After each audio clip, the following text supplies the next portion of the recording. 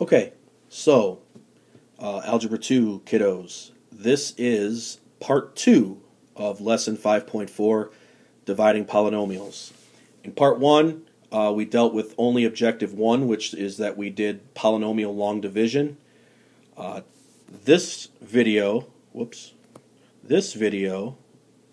will have to do with objective 2, which is that we will be able to divide polynomials using synthetic division. Now, this is a much easier way to do things.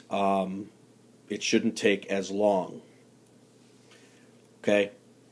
Synthetic division simplifies the long division process for dividing by x minus a, which is what goes on the outside of the division sign. To use synthetic division, write the coefficients, including zeros, of the polynomial in standard form.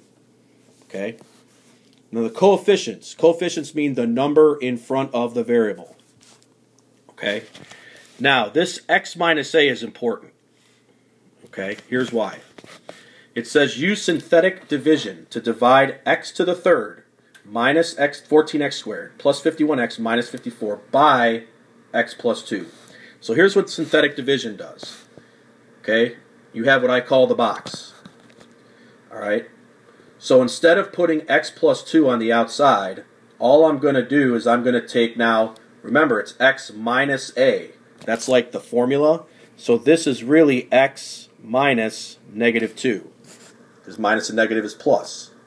So what that means is that this number is going in the box. Okay? So basically, if you want to think of it this way, just do the opposite. Now, what are our coefficients? Well, 1 is in front of x to the third, negative 14 is in front of x squared, 51 is in front of x, and then negative 54 is the constant. Now, we didn't skip any variables, so we don't have any zeros. Notice how I spaced out the numbers. Now, skip a line and put a line there, because we're going to put numbers here in this row. Okay? Now, you always drop the first number. The first number just drops down. Okay? Now, we're going to do 1 times the number in the box. So 1 times negative 2 is negative 2. Now, in long division, we were subtracting. Okay? In this, we are adding. So negative 14 plus negative 2 is negative 16. Now I take negative 16 times negative 2 in the box, and I get positive 32. So that's 83. I'm adding. Okay? So now, 83 times negative 2. Negative, oh boy, mental math, 166. So when you add those together, oh geez, more mental math. 220. God, I hope that's right. Okay, now, it says what is the quotient and what is the remainder. The last number you get is always, oh my God, learn how to write, son, is the remainder. Sorry about my chicken scratch. It's hard with this stylus. Okay? The last number is always the remainder. Now, the original polynomial was degree 3. When you do synthetic division, these are now the coefficients of a degree 2 polynomial. It's a quadratic.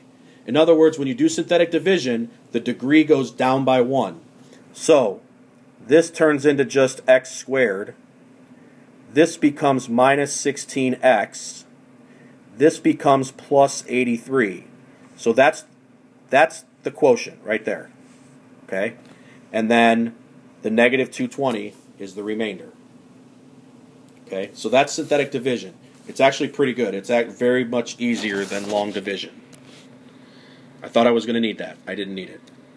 Okay, now, word problem. So they give you a polynomial, and that expresses the volume in cubic inches of the shadow box shown.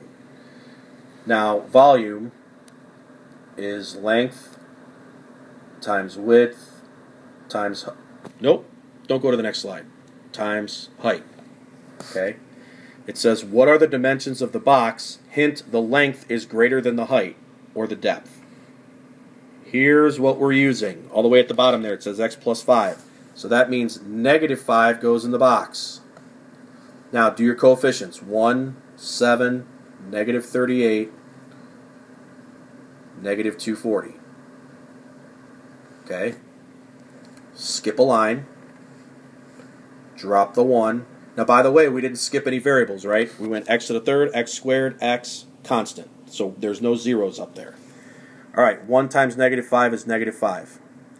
Add. You get 2. Negative 5 times 2, negative 10. Add them. Negative 48. Negative 5 times negative 48, positive 240. Add them. You get 0. Okay? So, here's what that means. Okay? That means that now that is x squared, that is plus 2x, and this is negative 48. Now, we have to solve this. We've got to set it equal to 0. It's probably easier for you to factor this. I mean, you could do quadratic formula, but why would you do that if you can factor? Okay, if you're still not good at factoring, you need to see me in a hurry. Okay, here's my x's. I need two numbers that multiply to negative 48 and add to 2. So we're talking positive 8 and negative 6. Okay? So, that means that, let's see, it says the length is greater than the height or depth. Well, I don't really care about that. These are my dimensions. I'm not going to worry about what's greater than what. We're not going to solve for x. They just want to know the dimension. So that was one dimension. X plus 5 was a dimension. So we're not solving for x. We're just going to leave the factors as is. So your three factors are x plus 8, x minus 6, and x plus 5. Okay? When you get that 0 remainder, what that means is that x plus 5 goes into this evenly, okay, with a 0 remainder. Remainder theorem. Remainder theorem is like another way of plugging a number in for x. So you can use synthetic division to do that instead of, if you look at this problem, they want to know what P of 3 is. Now when you do P of 3, normally that means plug in 3 for x. Okay? So then you get your calculator out and you punch everything in and it takes forever. Well, here, put 3 in the box. Let's do synthetic division. Now, whatever the last number is going to be the answer. Now, take a look.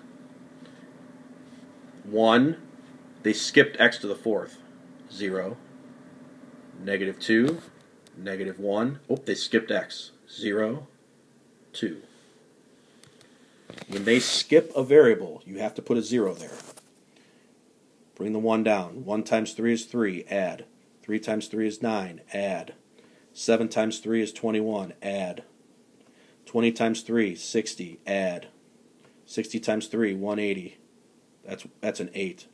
That's the worst. Oh my God. One day they're going to make technology where my stylus is actually a pen and not this thing with a big rubber thing at the end of it. Yee. 180. Add. This is your answer. So P of 3 equals 182. Now, again, could you do 3 to the 5th minus 2 times 3 to the 3rd minus 3 squared plus 2 and put that out on your calculator? Yeah, but this just took way less time. Okay? This is multiply and add until you get to the end.